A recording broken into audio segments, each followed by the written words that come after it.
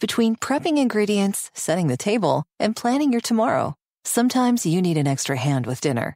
Delta Faucet is here to help. Just ask your connected home device to fill your pasta pot with Delta Faucet Voice IQ technology and fill it with the perfect amount of water. Done. Visit deltafaucet.com/voiceIQ to see how Voice IQ can fill your dog's bowl, wash your hands, and more. Howard's new flagship showroom in Long Beach is now open with 22,500 square feet of design inspiration. Shop premier brands such as Thermador, Monogram, Jin Air, Fisher-Paykel, and many more. Experience live working products featuring the latest technology and innovations. Walk in or make an appointment with a product expert for a personalized shopping experience. This is appliance shopping as it was meant to be. Shop Howard's at Marina Pacifica in Long Beach or visit howards.com for more information. Hello, everyone, and welcome to the Jeffrey Epstein Show. I'm your host, Bobbycapucci, and this is Daily Drop number 144. So we are in New Mexico, folks. We are here, we hit the ground running, and I've already sat down with the source, and I've spoke to this source for about an hour and a half. And this source is an ex-law enforcement agent here in the state of New Mexico. I won't go into which agency. They'd like to keep themselves anonymous, so that's fine. That's what we're going to do. But this source had a couple of interesting things to say when we sat down and had our talk. And one of the two things that I'm going to talk about on the podcast tonight before I go deeper into it when I get back to Vegas, after I can, go through my notes and really sit down, and we'll do like an hour show about everything that I learned here. So what we'll do is, while I'm here for the next couple of days, we'll do our usual daily drops, and I'll give you guys some lead-ins on, what to expect when I get back to Vegas, and I can really go through my notes. I took some notes, obviously, of when we were having our discussion, and I circled a couple of things that I wanted to talk about on the show tonight. So that's what we'll do. And one of those things is that now I've had two people, now that this source has confirmed this as well, I've had two people confirm that Bill Clinton was a frequent guest at the Zorro Ranch. Now, folks, don't misunderstand me. I'm not saying that he was engaged in anything criminal. I don't have that evidence. I won't just make an accusation such as that. But what I can tell you is, according to both of these sources, Bill Clinton was a frequent guest to Zorro Ranch. And now you add that to Jared Kellogg's statements about Bill Clinton and Hillary coming to the Western world out at Zorro Ranch to use it as a vacation spot. And that's three witnesses now that I can just remember off the top of my head. And I'm sure that there's more, obviously. But the three, those are the three that I can definitely remember right off the top of my head. And obviously, I just had one tell me to my face that this occurred. So it's obvious to me that Bill Clinton is lying about his trips to New Mexico. Now, that could be for any number of reasons. I'm not going to speculate why he would be lying about his trips to New Mexico. We all have our opinions about that, I guess. But what I will say is this: he is as much of a liar as Andrew. And how Bill Clinton isn't being absolutely hounded by the legacy media over all of this, I have no idea.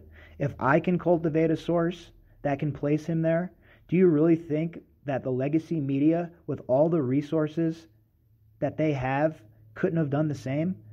Is it that they couldn't have done the same, or they didn't want to do the same? Remember when this all happened, what Nancy Pelosi's daughter said. This is going to affect a lot of our faves, something along those lines. And personally, I don't even understand what that means. I don't have any faves in politics. It's not a football game, right? It's not a football game for me, especially these days. What you have is two tribalistic sides that are just arguing all the time, and it's absolutely ridiculous at this point. I don't want anything to do with that. But I will tell you this much. The fact that Bill Clinton is not being completely and utterly raked over the coals over this whole entire situation, I don't know how this man is escaping the spotlight here. He is the king of the deek. He is never, ever, ever ever caught slipping. And I'll tell you, look, again, I'm not saying he did anything illegal while he was here. I have no idea. I have no evidence that points to that. But I'm just curious why this guy is lying about it, right? If you came to the Zorro Ranch and you were here as a guest of Epstein's, we all know you were on the plane 26 times. What's the point in lying about it at this right now, at this juncture, right? Just admit it. Yeah, I was at the ranch. Me, Hillary, my kid went. We used the Westworld and we used it as a vacation spot. Jeffrey and I were friends at the time. I had no idea, right? Why doesn't he just come out and say that? But no, he is such he's such a liar that he can't even say anything like that. He has to just say, nope, I was never at the ranch. That wasn't me. And the media is just like, oh, okay, well, he was never at the ranch, folks. Let's not dig any deeper. It's just like with the Chinese giving the numbers on the coronavirus. Yeah, okay, sure, those are the real numbers. We're going to believe the Communist Chinese Party? Okay, yeah, that's a reliable narrator. I mean, they call Bill Clinton Slick Willie for a reason, folks, right? Come on. And the second thing that I wanted to talk about is how this source showed just utter disgust for the higher-ups in law enforcement in New Mexico. And not only just the higher-ups in law enforcement in New Mexico, but the politicians in New Mexico. And how they basically turned a blind eye, just like in the Virgin Islands, to what was occurring here. How everybody knew that Jeffrey Epstein was a sick son of a bitch, and everybody knew and had heard the whispers of what was occurring in Palm Beach and New York and the Virgin Islands. And to think that people here were that naive it's a stretch, okay? So my source was saying that it was disgusting to witness the way that Epstein was able to finesse these higher-ups with not only, political contributions, but just the whole charity thing, and how he had his fingers deep in the Santa Fe Institute here in town. That's another thing the source was telling me about, how his ties to the Santa Fe Institute have been downplayed, how he was tied a lot deeper to them than we've heard, and how they didn't donate all of the money that they have gotten from Jeffrey Epstein. These are the sort of things that we talked about tonight, and it's a lot to process, right? It is a lot to process. But, the corruption, it really feeds into everything that we've thought, right? And it confirms the things that we've been discussing. And that's really, truly what I was hoping to do is to come here and get some concrete evidence that there has been some malfeasance, right? We know that there has been, we've seen it, but to hear it from the horse's mouth is a whole different story. To talk to somebody who was so disgusted that they left their position because of the way the corruption was occurring, not with just only the Epstein case, but several other things, but it was to talk to this person and to see that, they spent their whole life to get the job that they had, and then to give it all up because they were so disgusted by the behavior of the higher-ups and the elected officials that they couldn't go home and even look themselves in the mirror at night, and they couldn't lay down with their wives, and they couldn't hang out with their kids because they knew exactly what the hell was going on at that Zorro Ranch.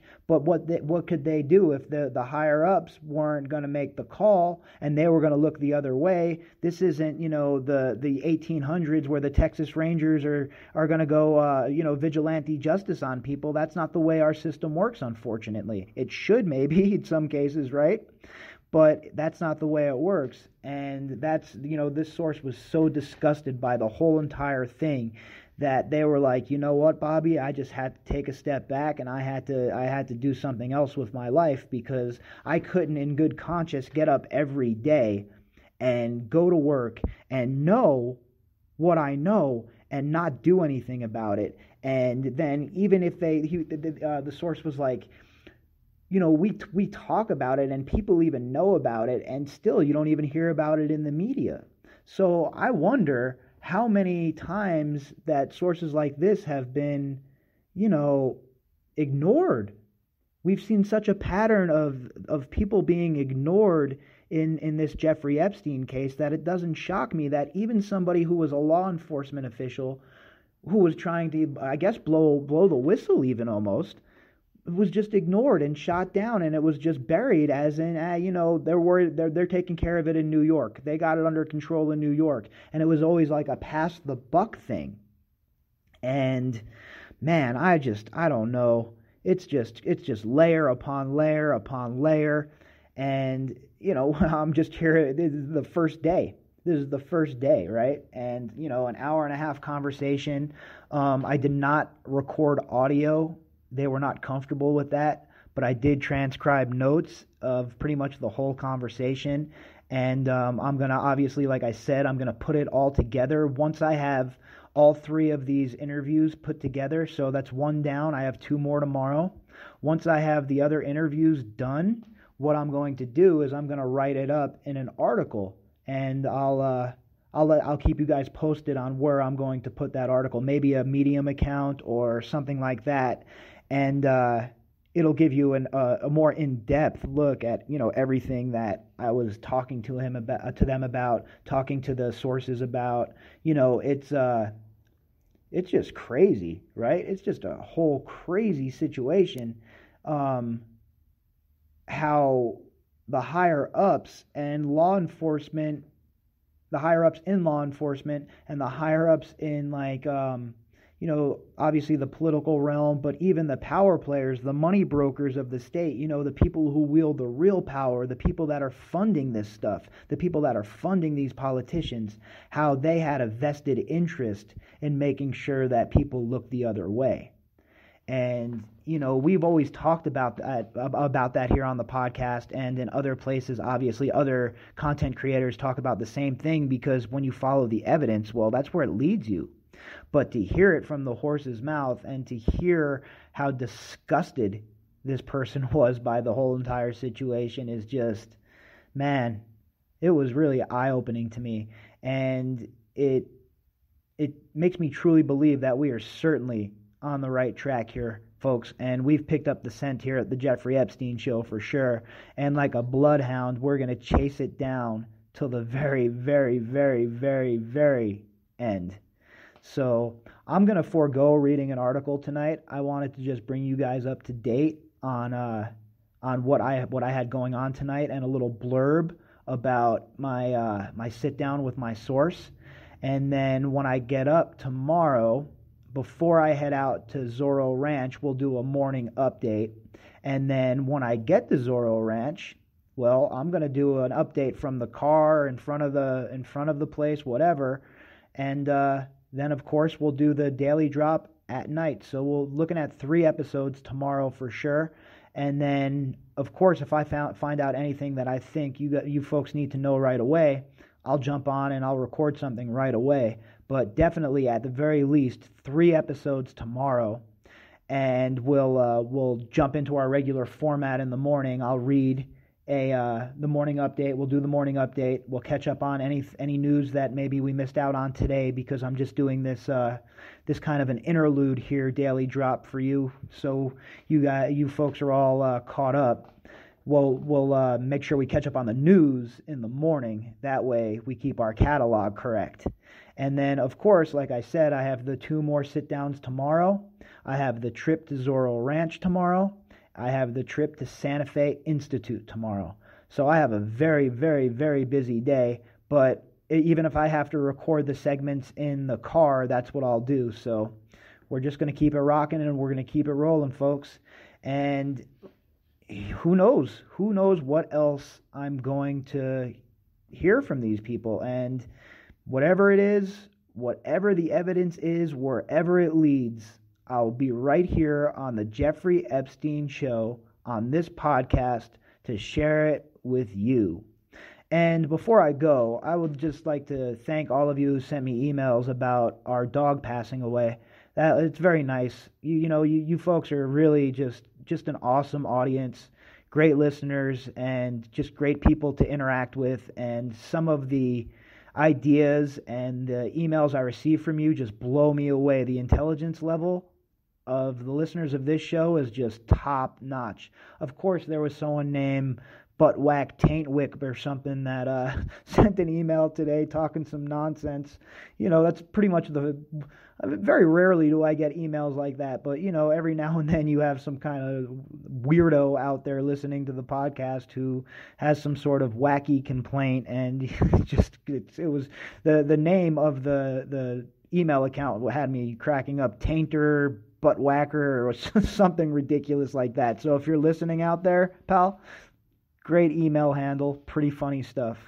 For the rest of you that actually matter to me, again, thank you for the emails I got about the dog. It was pretty awesome. It was moving, and I know it's just a dog to some people, but animals are part of our family for sure. Especially Carrie and I, we're very big on the whole animal thing, and I certainly like animals more than I like people for the most part.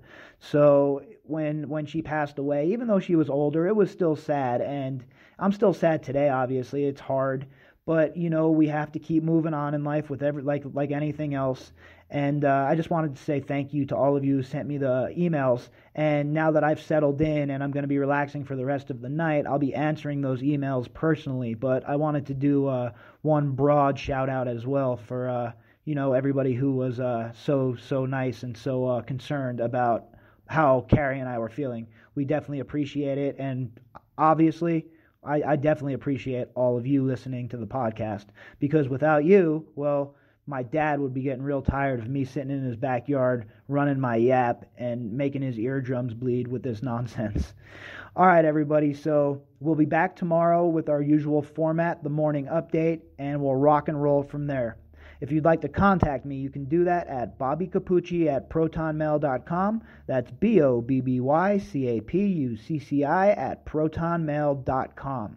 If you enjoy my work and you like the content and you would like to help out and support the podcast, you can click on the GoFundMe link inside of the description box. All right, everybody, enjoy your evening, and I will talk to you all in the morning. Breathe in, breathe out, and take in the healing qualities of Ayurveda at Southern California University of Health Sciences, balancing your mind, body, and spirit. After living with my arthritis for over 10 years, I made the choice. Thanks to the personalized treatment I received, I now live a pain-free life. Discover how Ayurveda can change your life at findyourbalancetoday.com. It's the My Daughter's Having a Sleepover with 5 of her friends, but I know just the place to go to get something for everybody, and just a little something for myself too meal. There's a meal for every moment on the McDonald's $1, $2, $3 menu. Mix and match old favorites and new classics like a McDouble, a McChicken, or a hot and spicy McChicken. Get any 2 for $3.50. Price and participation may vary. Cannot be combined with any other offer or combo meal. Single item at regular price.